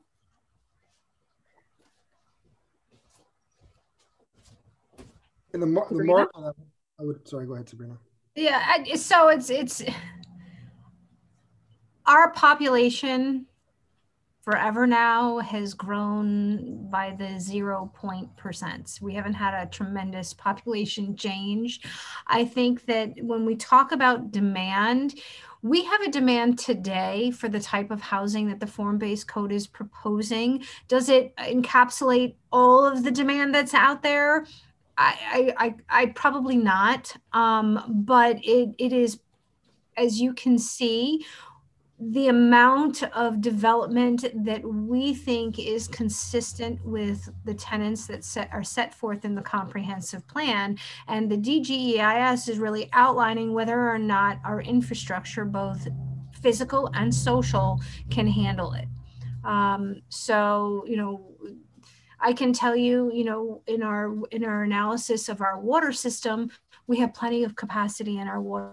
We have more housing in relation to our water system, most likely, yes. But as you can see with traffic, we have to make certain traffic improvements, you know, in 15 years, both with and without the proposed zoning. And I think it's really the amount of development that is contemplated is consistent with what the community has asked for through the comprehensive plan and the discussions prior to developing the code. All right, thank you. Thank you. Thanks for your patience. The next person we have is Michelle Gregson. Can you hear me? We can. Hi, Michelle. Everybody, I'm not going to be nearly as contentious as everybody else because I've worked with all of you and I want to thank you for all you do for our town and especially during this very difficult time. Having lived here for over 20 years, I think I'll speak for myself, but I know some others who feel as I do. We're a little gun shy only because we've seen Chappaqua Crossing go this way and that way. Whether the town should have purchased that property has always been up for discussion. We've seen 7 bridges be built based on projections of growth, only to find out later that maybe it shouldn't have been built at all. And our taxes went way up because of that. I mean, you all know, you're shaking your heads. And now we have this low income housing that a prior board that none of you had anything to do with, and we fought terribly to not have it in that location is there. So I think people are a little gun shy. I personally think the town looks very depressing and we need to do something. And I totally agree when you presented the fact that, you know, when the bank made it like orange, no one could believe it. And my question was, why didn't the board do something? But you couldn't. So there you have it. I think what most of us are feeling is we'd like to see a little more meat on the bone before we attack all of you. At least I feel that way, because this is just really a skeleton of what this could be. And people were fighting all the work that you'd been doing up to this point in town. And now everyone's, wow, it looks so great, you know. Everyone forgets the 3 years of disruption. And I guess I hope that there's some forethought given to, again, disrupting everyone downtown and making this something that we can all be very proud of in the way it looks and our ability to control what happens and not let it just go amok. That's my only comment. And I'm sure you would agree. You don't want to have everyone doing their own thing. Thank you, Michelle. I want to jump in and just say, again, thank you very much, but it's critical to understand it is not a construction plan. It is not a developmental plan. It is not putting shovels in the ground for ground-ready construction. That is not what this is. We are not designing buildings in terms of what's going to be, even though you see that blow up in that the max build out. That's because we have to do that, but we are that's not our role. That's not our job. So people should not construe this as another long haul of construction, because that's not what this is. But I do understand the concern and use the term gun shy. Thanks, Jeremy. The next person with their hand raised is Arlie Bennett. Hi, thanks for having me again. I really appreciate the work that you guys have put into this so far. I know that I might be a thorn in your behind, but regardless, I'll continue. So do you guys find it frustrating before COVID when you would get off the train station, walk down the stairs, and then go to your car, the amount of traffic that would occur of everyone trying to leave the station at one time? My response to that is I think there potentially should be a light there to make it a better flow of traffic. So the answer is yes. And sure. Understood. So if we were to increase the capacity, because you guys said you're not going to sacrifice parking, so to that point, what would happen if you guys increased the parking capacity 2 times or 3 times? That means that it would take people like 20 minutes, 30 minutes, possibly even 40 minutes to get home, traveling only 3 to 5 miles. Let me see. Next point. After spending a day in Manhattan, say when I'm going to work, pre-COVID, post-COVID, what have you, and I get off the train and say it's summertime and the light is still out, the sun is still shining, and I enjoy that beautiful panoramic view of the tree line sitting behind the retail fronts of South Greeley and all of those houses up there. By your proposal, I know it's not a construction proposal, but the rendering that I saw today, which was very dramatic, showed a potential, obviously it's potential, not a construction plan, of a 2 to 4 story building. So I would basically be walking from one cavernous city and then going downstairs from the train to the parking lot, and that tree line would be gone. It would be behind the structure of the buildings in the proposal of a possible area in the second tier of the parking area would be just built up. So that whole visible attraction of getting off the train and feeling a relief of not being boxed in and claustrophobic like you can possibly feel while you're in the city, that would be gone. Lastly, last note, sorry. Traffic has increased consistently over the years since I lived in town. And I'm really finding it super difficult to understand how on earth this plan would at all decrease that. In fact, it would increase it. People trying to focus on possibly not having a car. They're saying, oh, I'll live in the hamlet of Chappaqua. There's a train station right there. Where would they go for groceries? Should they Uber? Should they Lyft? Should they take a cab or just get it delivered? It's very concerning. I could go more into it, but you guys have more people waiting, but I appreciate your time. Thanks for your comments. We appreciate them. The next person who has their hand raised, Larry Rose. Hi, how are you? Can you hear me? Hi, Larry, we can hear you. Great. Sabrina, you did another great job in presenting the info. And I think you kind of need to see the plan multiple times to really understand the plan. And I do real estate development, so I can only imagine how overwhelming it is for people that don't do this for a living. I have a couple of specific questions. The first one is, in no particular order of importance, Sabrina, you did a great job in talking about traffic and going over things. So the things that you didn't really touch on, to me, like stand out glaringly. The biggest one today was parking.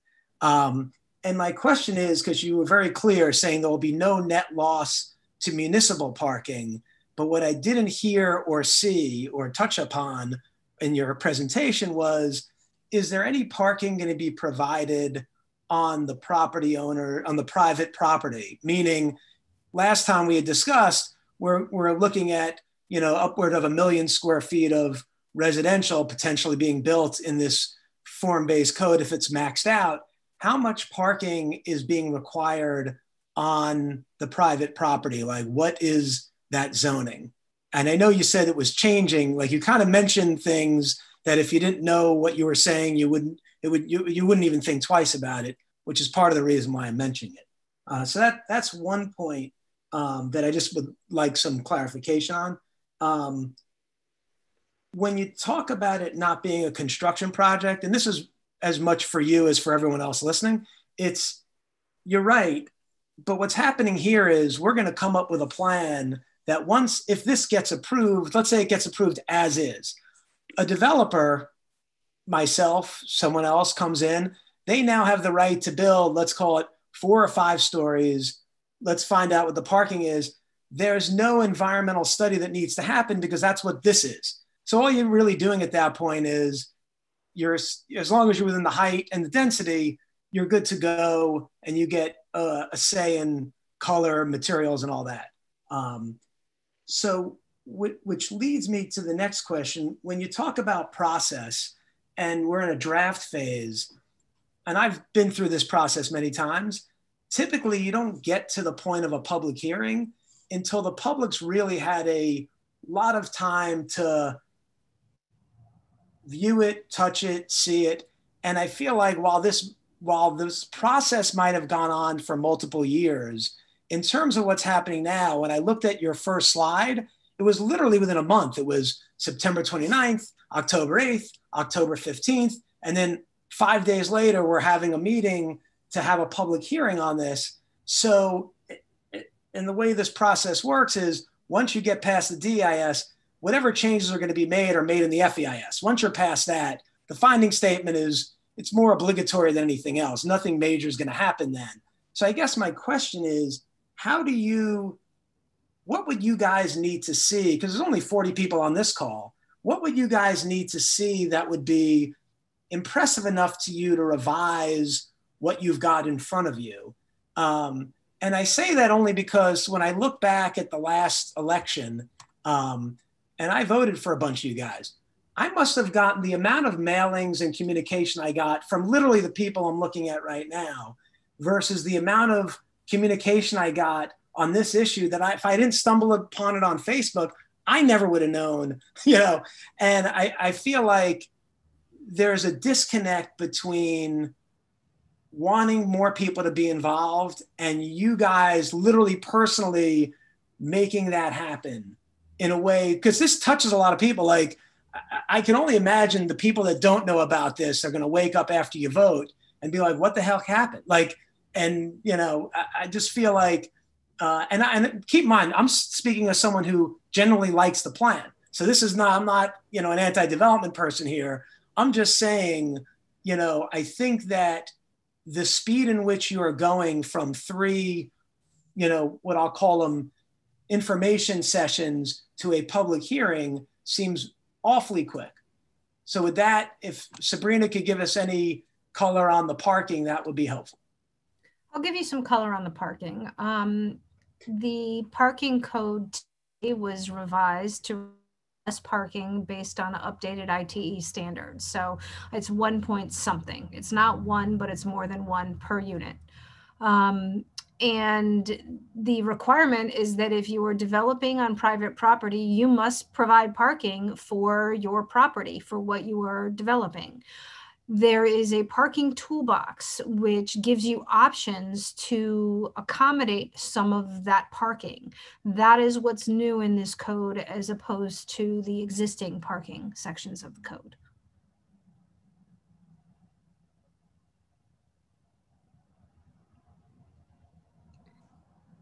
Thanks. So I'm just going to do a time check for everybody. We're at 100 minutes right now, a little over the hour and a half that we were set for. We have a hard stop tonight at 6 o'clock, unfortunately. Sabrina and I have to get home and feed kids and make them do their homework and all those other good things that you guys probably have to do too. We have 4 people with their hands raised right now. We're going to take Maggie Ferguson, Suzanne Chazen, the 914 number that ends in 7828, and Joanna Coogan. And then we're going to call it a night after that. And hopefully pick up with everybody at our next session. So the next person who we have is Margaret Ferguson. Hello, can you hear me? We can, you're on. Okay. Does the DGEIS provide an analysis of what will happen to all the cars that are displaced from municipal lots in a full build out? The DGEIS assumes that there will be no loss of municipal parking in the train station for all the cars that currently park there today. So that is a policy decision that was made by the town board, and under the full build out, all places will need to be maintained. Whether they are maintained in their current form is yet to be determined. Okay, so it does not contain an analysis of what happens to the big ugly, meaning the 1,500 plus cars that are daily in the municipal lots. That's during a full build out. It does not currently contain that, correct? About how they're going to be reshaped to accommodate, there's assumptions that are built into the build out analysis that there will be parking structures. I understand that there's an assumption that they will not be lost, but it doesn't explain anything in detail about where they will go. Is that right? No, correct. Do we have a total figure on the number of cars, an average estimate on the number of cars that daily are in all the municipal lots that will be built over in a full build out? Do we know how many cars we're talking about? I think it depends on what happens on town land. Well, I'm saying in a full build out, we're assuming that build out is currently proposed at 5 stories to accommodate at least one level of parking to accommodate the existing parking that will be displaced due to the placement of the building. But I'm saying right now, do we have a figure, an estimate of how many cars are daily average of cars in all the municipal lots during a weekday? Do we know how many cars are there today? An average, yeah. Yeah, we have those numbers. Jill, do you know what those numbers are? I don't know them offhand. I want to say 1,100. 1,100. How many spaces are there in the commuter lot? Approximately 1,100. 1,100. Okay, that's and that, when I say that includes the daily. That includes. That's what I was about to say. Yes. Does that include the? There's only 99 of those spots. That's yeah, all. The front lot and the back lot. Okay. Yes.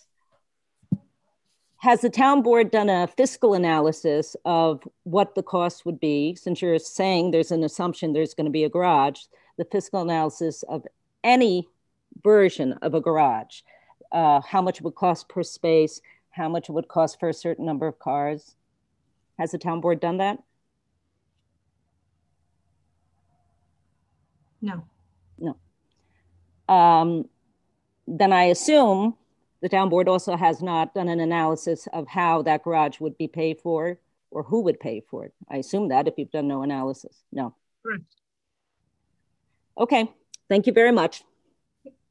Sabrina, to be clear, nonetheless, to build it out, we would have to have the parking, correct?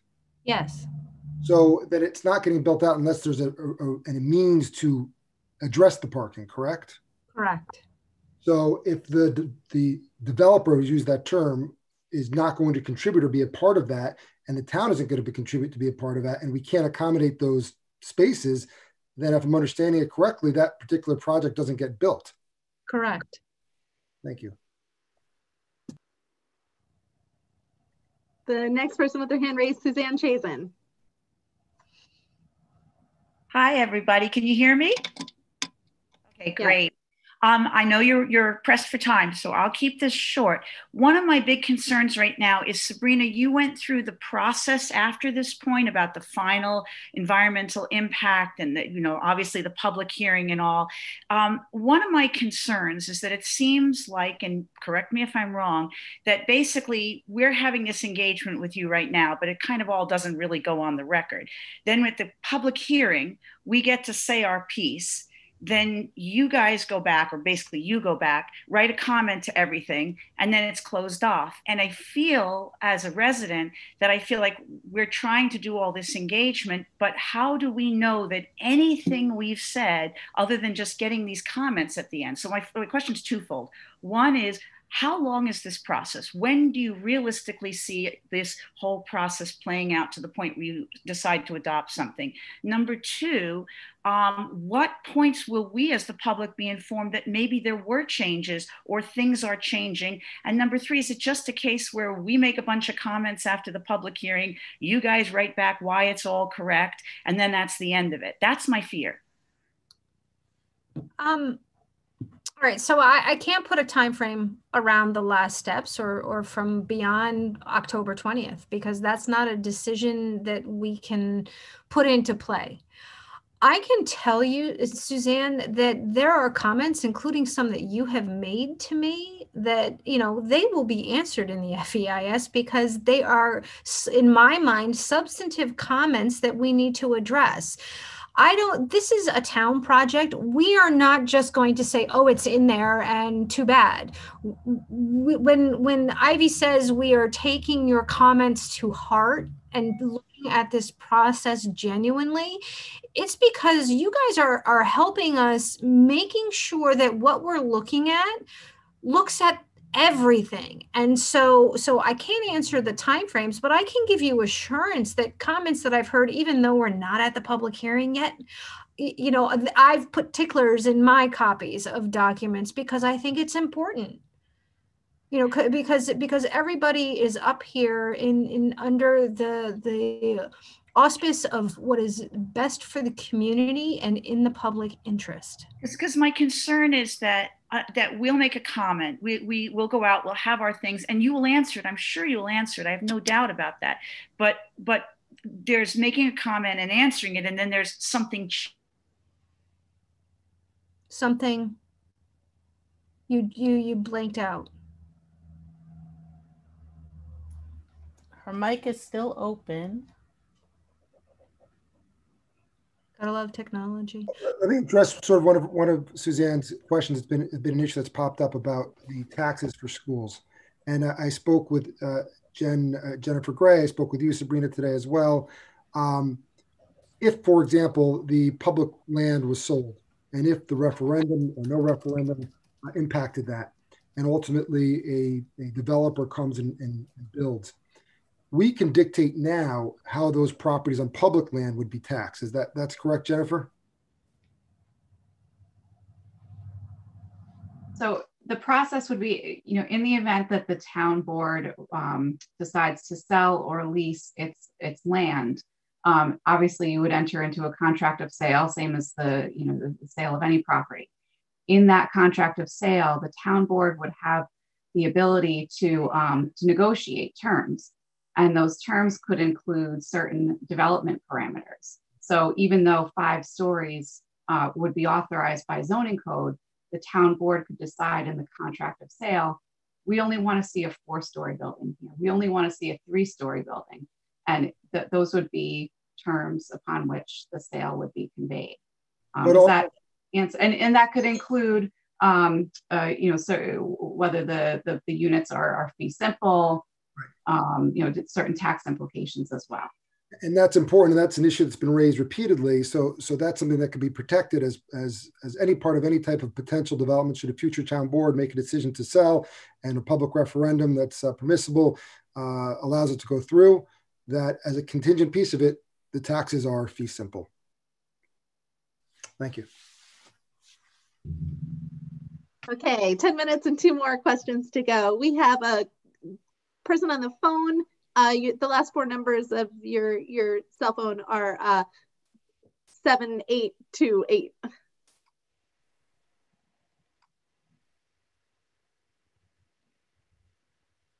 Your line should be open. Hang on one moment. I'm just trying to get you off mute right now.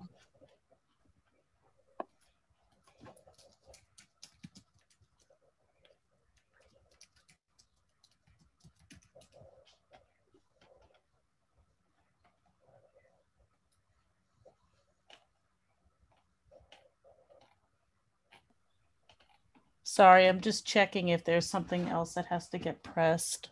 Sabrina, very quickly, while we're waiting, you mentioned before the working group, and you said you work with the development community. You were referencing the people in town who live here, who have a building or buildings. Yes. Actually, residents who are also property owners, commercial developers. Thank you.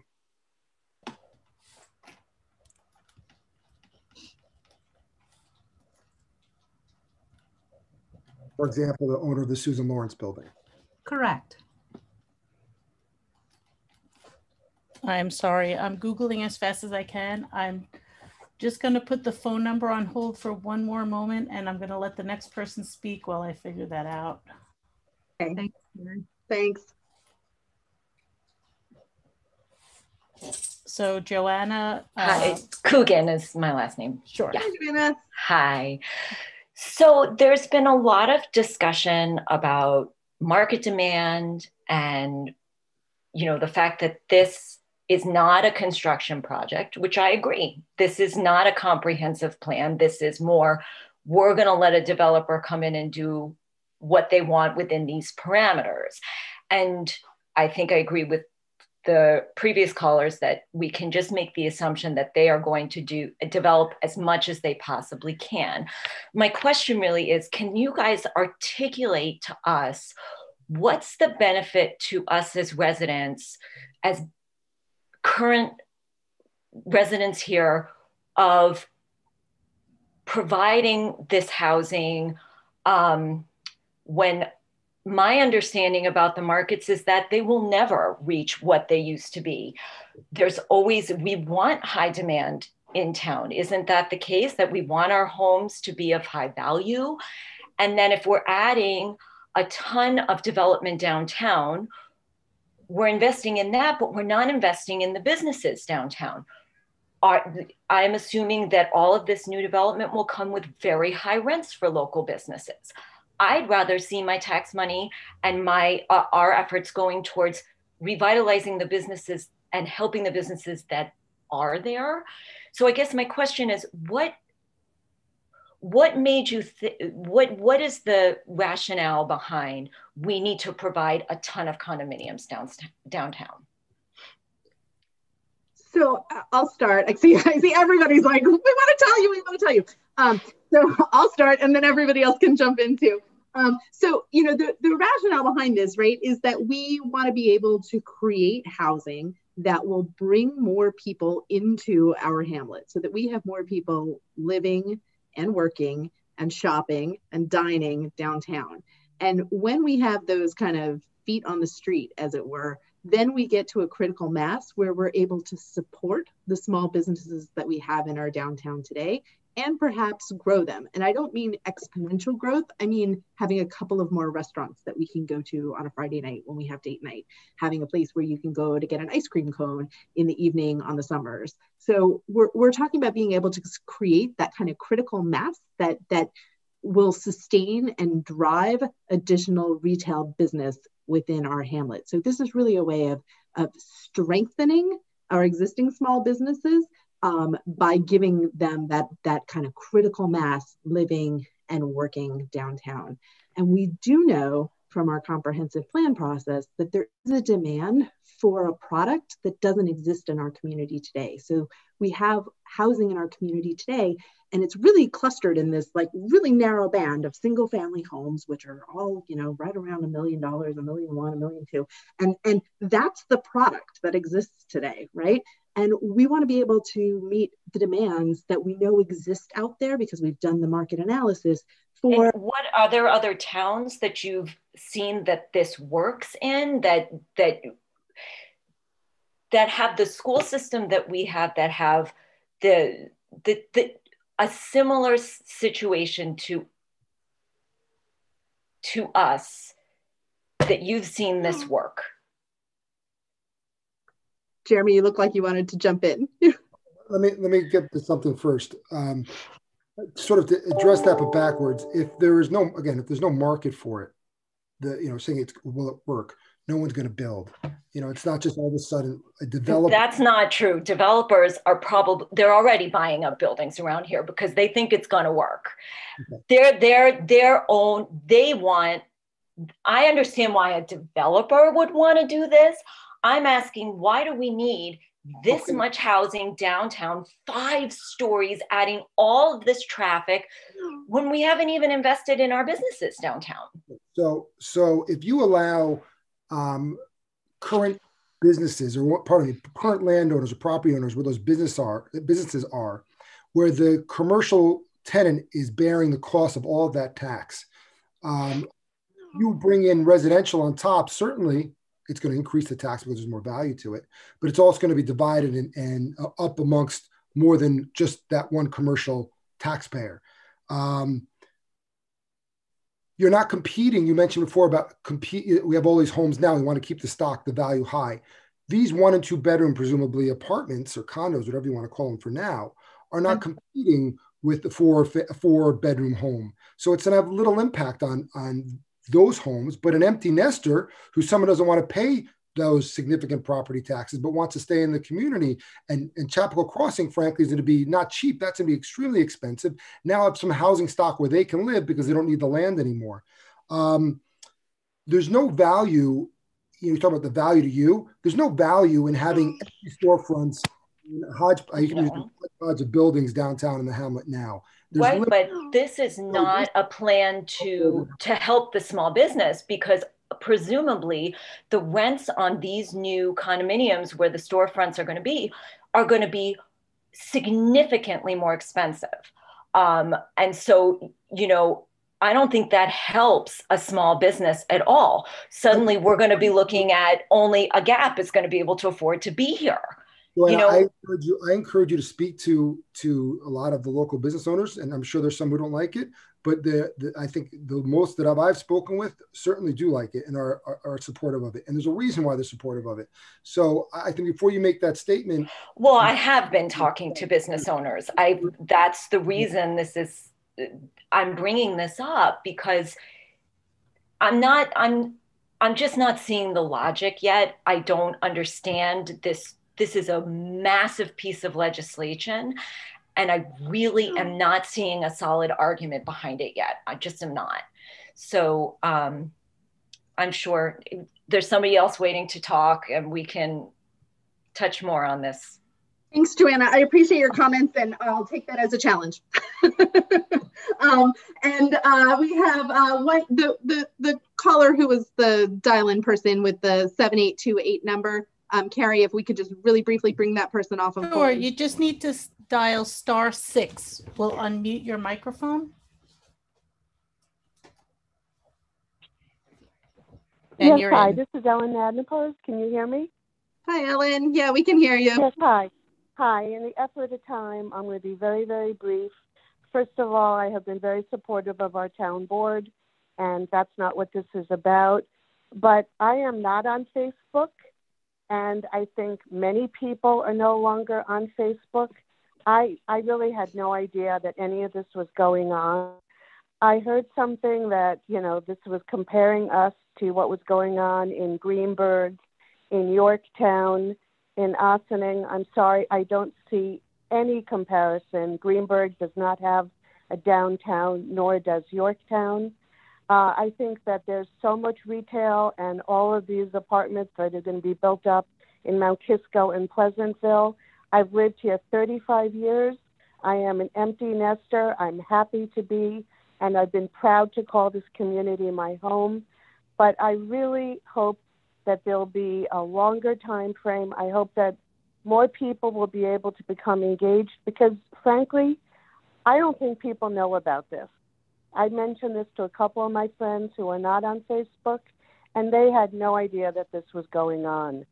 So I don't know if there's a way that you can slow down this process, but I really hope that you will be listening to all of us. My husband and I both have commuted into New York. People will be going back to commute to New York, absolutely. And getting out of that train station is a nightmare, and that's right now. So I really hope that somehow you can try to slow down this process and really try to keep this town. I understand that. I know what a developer does. I'm quite aware, but I really am concerned about this.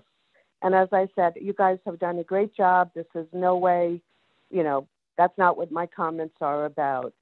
But people, I don't think in our community know that this is happening. So thank you so much, and I appreciate your time. Thank you. And I do want to say that we also, this is well before it was just on Facebook, it's been in e-newsletters, you know, starting with Rob Greenstein and with Ivy Poole. So it's been probably referenced dozens of times. I don't remember what the exact number was. We try to calculate it, or we did. Moreover, there was inserts, either I believe at least once, or maybe twice, in water bills that were sent out referencing this. So it was actually in snail mail as well. So it's not as if it's not been put out there. Unfortunately, we can always do better, but unfortunately also people need to pay attention and be involved. And this is why, in part, we're making this bigger push now. I'm not blaming anyone. We all have to do a better job, but it has been out there. So thank you. Okay, thanks everybody. I appreciate everybody sticking with us. This was a longer than anticipated call, but it's actually really quite exciting that people are so involved and engaged in this process. And it's hard to facilitate these calls because I see so many people raising their hand, and I wish that I could get to everybody. And I sometimes I stumble over when is the right time to jump in and try to move people along.